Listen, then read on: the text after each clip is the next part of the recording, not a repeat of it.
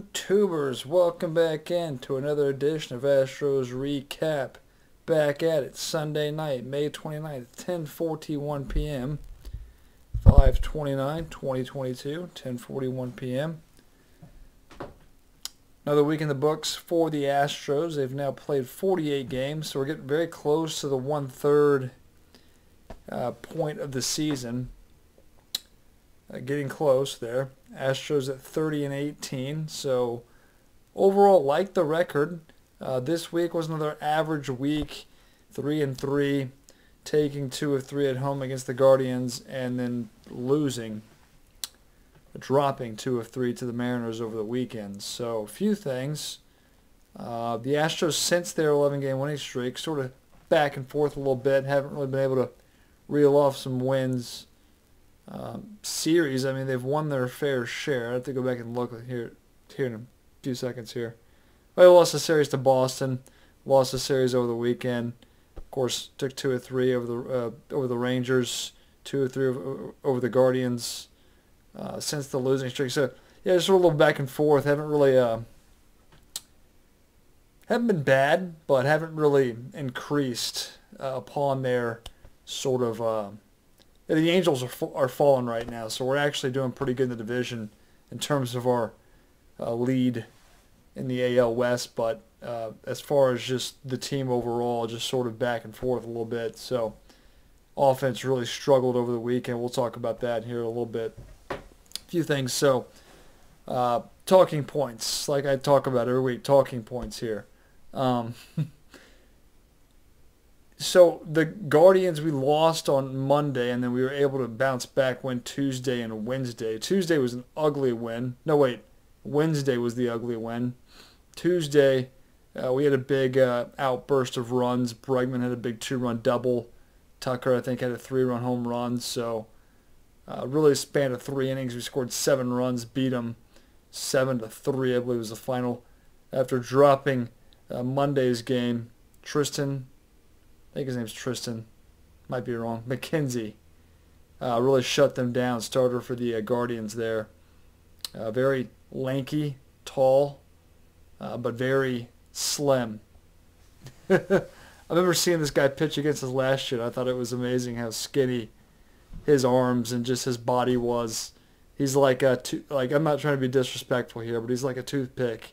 But he's like 6'3", or 6'5", 165 pounds. So, but he shut him down. Tristan, I want to say Tristan. I feel like that's not my. All right, now it's gonna bother me if I don't look at this. So, we're gonna look at the official name. We lose this game 6-1. If I don't get this name, I said it right. Tristan McKenzie. Yeah, he shut him down. So the Astros no offense, and yeah. Luis Garcia was not very good here in this game, giving up 5 runs or 4 and 5. I don't know the exact line. Wasn't very good. But you bounce back, went 7-3 at a 3-inning stretch. They scored 2, 1, and 4. Valdez was good, not perfect, but great. Kept the ERA under 3. So Valdez, a guy we need to give a lot of credit to because obviously opening day starter against the Angels, in which he pitched fantastic. Had a few rough starts after that, but his last 6 or 7 have been the best you could hope for. So Valdez is pitching very well. And we've talked about Valdez in the past. Last year, obviously the ace in 2020. After he got through with the injury and started pitching in 2021, he picked up basically right where he had left off. Continued to be the ace. But then the foreign substance, the sunscreen going away, messed with him a little bit and can never fully get back on track. But he's looked good this year. I think that considering, everything that's transpired over the last few years, for Valdez to pitch the way he is, I've been very happy. Not the word I was looking for, but very satisfied with the way he's performed this year. So there is that to say. Winning this ugly game on Wednesday 2-1, 2 sack flies scored the run. Javier was great, bouncing back after his rough outing. What was it against the? He got lit up. Well, he was good against the Rangers. He pitched against the Rangers last week, and he was good there. But the start before that's where he got sort of rocked in Washington. But Javier's going to be in this rotation until we get any update on Urquidy, and we really don't have one in terms of timetable for his return. But Javier's pitched as a starter in the past, so should have no issues doing it now, and he's looked good. ERA is at 2.43, 3-2 in the year. Pitched most of the games out of the bullpen, of course. That's why record doesn't show a whole lot. But great. Starters, aside from one guy we'll talk about here in a minute, have been good. Checking my time. So yeah, winning the series, especially after losing the opener, satisfied with that. You go in, on the road, off day Thursday, you're going to Seattle. Friday and Saturday were pretty bad games. Just quick recaps there for you. Verlander, really his first bad start of the year. If there's one issue we have on Justin Verlander, and he's been great, obviously, but if there's one thing, and this hasn't really has not been an issue this year to this point, but he is susceptible to giving up the long ball. A lot of those home runs he gives up are solo home runs, so it doesn't kill you. Gave up 4 home runs in this game and was not very good at all. Did get through 6 innings, but if we look at the line here, Verlander, 6 innings, 6 earned runs, 4 home runs, struck out 6, walked 1. ERA goes up to over 2 at 2.03. It was at 1.22, I think, going into the game, so did raise, gets the loss. Okay, I'm not going to freak out over one outing. Verlander's been great this year, but yeah, he gave up a few 2-run home runs, and then I think two solo shots. Mariner scored all 6 of the runs on home runs, so let's see who got him here. I know Julio Rodriguez hit a 2-run shot. Kyle Lewis hit a home run. Ty France and unlikely source, I believe, here with the 4th long ball. Taylor Trammell. I think that's how you say his name. Taylor Trammell, yeah. That's his only home run this year. He's got 9 career home runs, so yeah, unlikely source. 2 of those were 2-run shots. The other were solos. So, but the Astros also only scored 1 run. So hard to win a game when you do that. They got shut out Saturday. Not very good. Jose Urquidy. This is the one guy in the rotation that hasn't pitched very well all year. So Jose Urquidy just has not really been able to be consistent.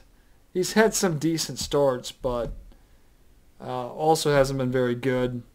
Wasn't good against the Red Sox. Wasn't good here. Early start against the Mariners wasn't good. His ERA is at 4.80. But 12 hits in 4 2/3, 5 earned runs, struck out 4, walked 2. And then the bullpen cleaned it up a little bit. Abreu gets 4 outs, walks a guy, strikes out 2, clean. Other than that, Phil Maton got 2 outs, struck out, he got through an inning, struck out 2. And then Taylor, who comes in and never fails.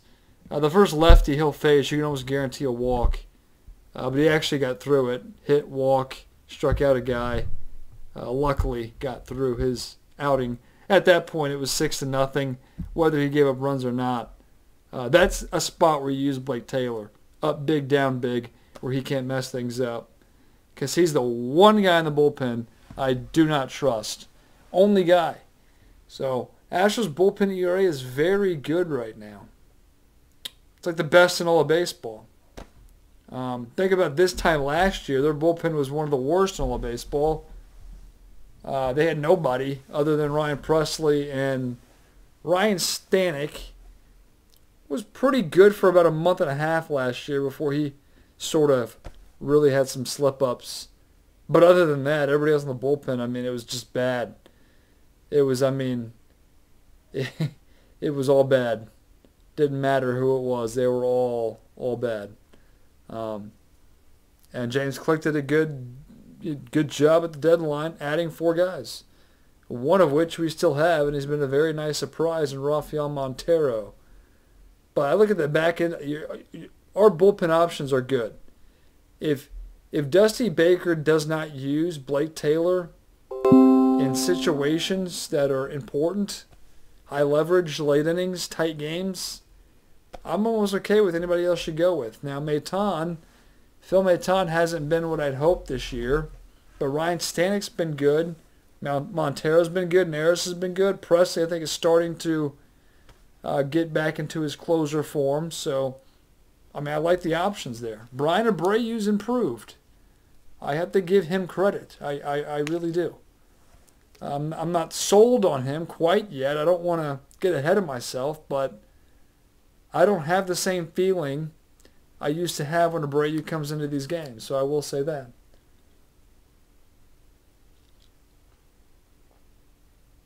So when it comes to our bullpen, which plays such a huge role in today's game, I like it. I like it. I like everybody aside from Blake Taylor. Only guy I do not trust in that bullpen is Blake Taylor. Starters all upset aside from Urquidy. Urquidy and Blake Taylor, only 2 pitchers I do not have faith in these days. I don't think I'll ever have faith in Blake Taylor. He's never shown me anything in his career, which started in 2020, which was a fluke year to begin with. He hasn't shown me anything to prove. Like, Urquidy's shown me more, I feel like. He's had issues staying healthy. Urquidy, to me, has shown me more that tells me he could probably turn his, season around a little bit. But Blake Taylor, no, I just don't see it. And unfortunately, he's a lefty. So in today's baseball, you're like required to have at least one lefty in your bullpen, which I think is ridiculous because the Astros did this. I brought this up last week.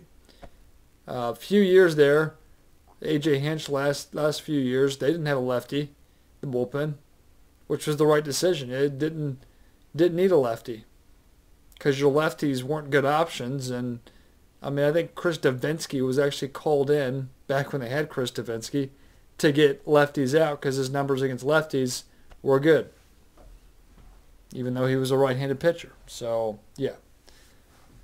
But, yeah, I mean, the fact that Brooks Raley remained on the team last year after acquiring Phil Maton and Kendall Graveman and Rafael Montero and Yimi Garcia was a complete joke. It really was. But he's a lefty.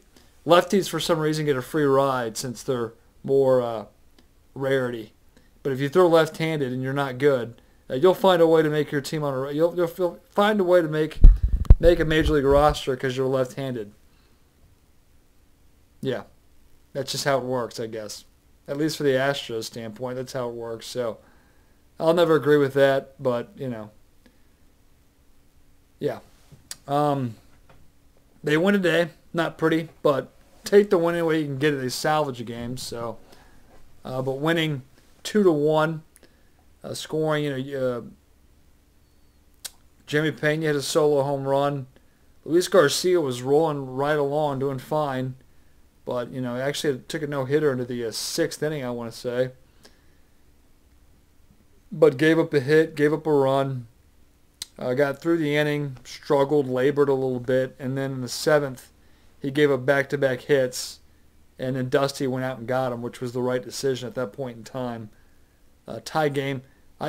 Garcia wanted to stay in. He looked a little upset, but I remember telling myself after the second runner got on with a base hit, I said, you need to go get him. Montero, who's well rested, was warmed up, ready to go. That was the right move by Dusty to go get him right when he did. Sack bunt, moves the runners to second and third, 1 out. And then back-to-back strikeouts, Montero got out of it and looked real sharp, real good to keep the game tied. Astros do score after, let's see here if I can think. Maldonado hit a ground rule double. Then they walk